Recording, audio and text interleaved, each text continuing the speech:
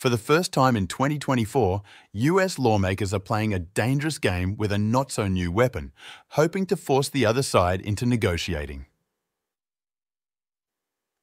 Welcome to Hear the Web. I'm Tom. And I'm Lily. We're all about dissecting web stories that impact us. And today we find ourselves on the brink of a government shutdown, thanks to a fiery disagreement over a short-term spending bill.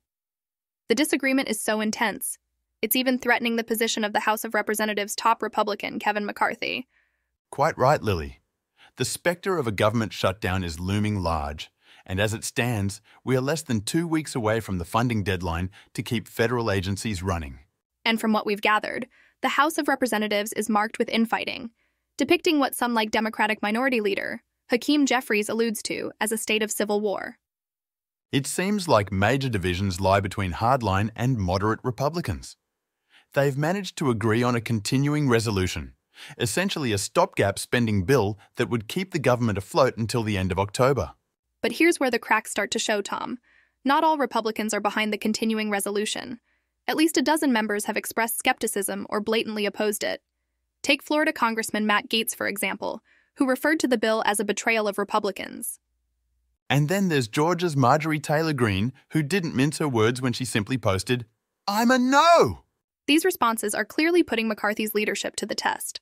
With a majority of 212, he can't afford to lose more than 4 votes on any piece of legislation that Democrats unite in opposing.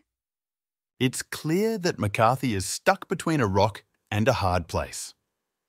The hardline House Freedom Caucus members, largely aligned with Donald Trump, are openly using a government shutdown as a negotiation tactic to achieve their spending objectives and conservative policy priorities. Exactly, Tom.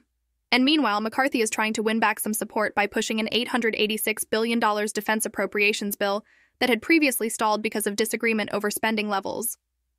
Listeners, let it sink that the Republicans are willing to jeopardize the livelihood of thousands of federal employees to push their agenda.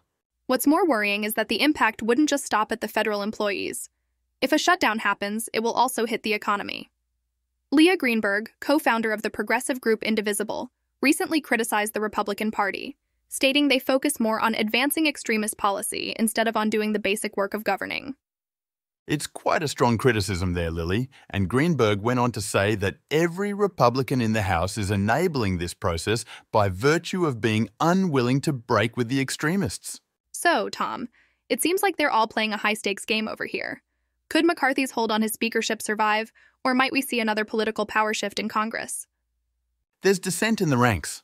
Bills are stalling. The government is at risk of shutting down. And, as Larry Jacobs, director of the Center for the Study of Politics and Governance at the University of Minnesota, puts it, even if something does get passed, concessions may have to be made that would be unacceptable to Democrats and perhaps even a few Republicans. We find ourselves wondering, what options does McCarthy have left? The stage, Tom, doesn't look too welcoming. McCarthy's speakership is increasingly hanging by a thread, and this is unfolding within 8 months of him becoming the top House Republican. It's an exceptional demonstration of the twists and turns in American politics, Lily. A reality where a political position attained after 15 tortuous rounds of voting and fierce negotiation could be so precarious. That's it for today on Hear the Web. A political drama is playing out, with potentially far-reaching implications on the nation's economy, political landscape, and indeed, people's livelihood. We hope the lawmakers find middle ground soon. Stay tuned as we follow developments closely. Thanks for tuning in.